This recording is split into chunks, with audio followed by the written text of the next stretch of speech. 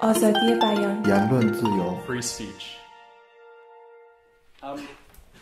So Julian Blanc is a man who makes his living giving talks in which he encourages men and gives them practical tips about how they can be violent towards women. He tells them how they can sexually abuse, rape, and strangle women.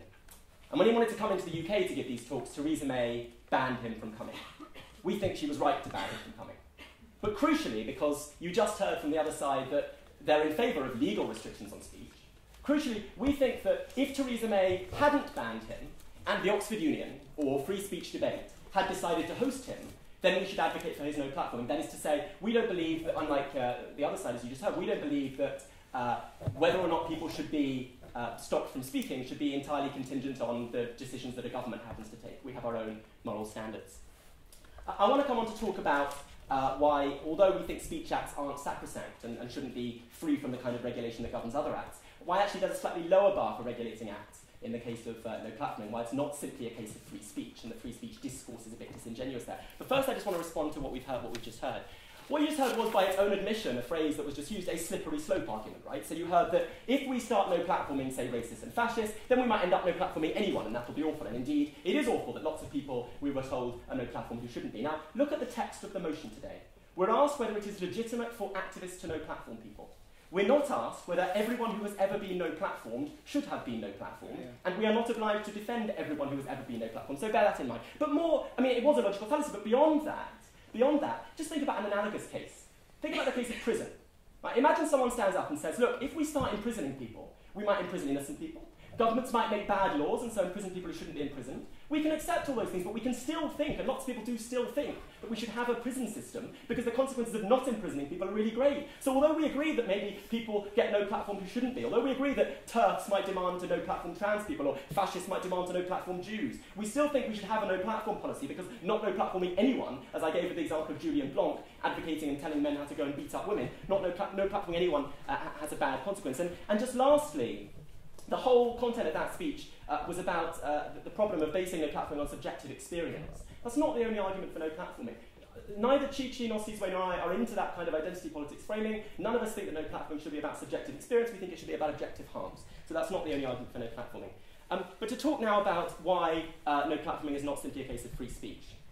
So there's a difference between giving someone a platform and allowing them free speech. It's kind of like the difference between putting someone in prison for thinking something, that's denying their free speech, and not inviting them to tea because they think something. That's not giving them a platform. So to give you an example, Ronald Reagan was accused of having a soft spot for Holocaust denial, and he said, no, that's not the case. Whenever I have Holocaust deniers at the dinner table, I always rush to condemn them, which raises the obvious question, why on earth are you having Holocaust deniers to dinner? Right? Now, my contention here is that you don't need to believe that Holocaust denial should be banned in order to be concerned that the President of the United States chooses to dine with Holocaust deniers. So why is there a lower bar for no platform? The first is that when we no platform people, we're not cutting off all their access to discourse, as you are when the state bans people. When activists no platform people in a particular space, it has a less severe effect. Secondly, there's a distinction between what you can say, freedom of speech, and what you should say, what we should provide you with a platform to say. So the old example is someone farting in a lift. They should have the right to do so. It doesn't mean we should encourage everyone to do it. There's a difference there, right? And finally, with the difference between no platform and free speech, everyone all the time, and this is crucial about the kind of hidden left-right politics in this debate,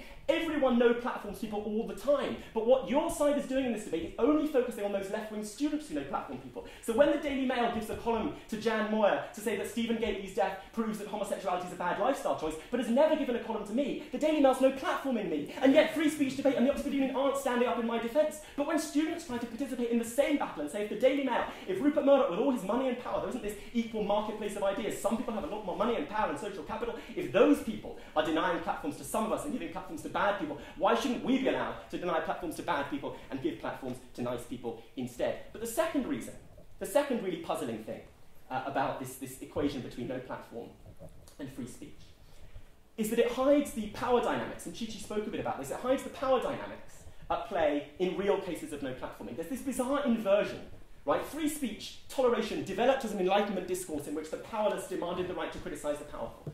And yet now the powerful demand their free speech, which they say is being cut off by student activists.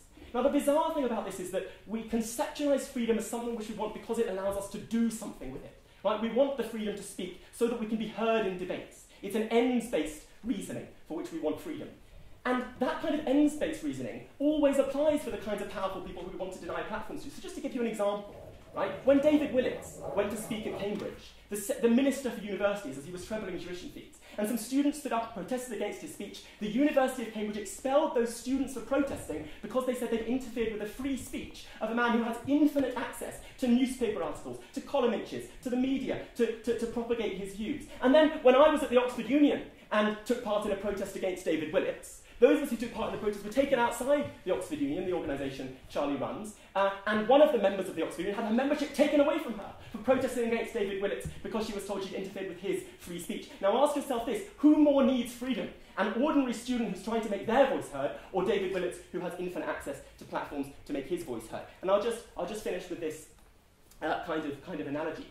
This conception of freedom, of free speech, which is entirely, doesn't consider power relations, is a bit like someone standing outside your room day and night screaming bullying abuse at you.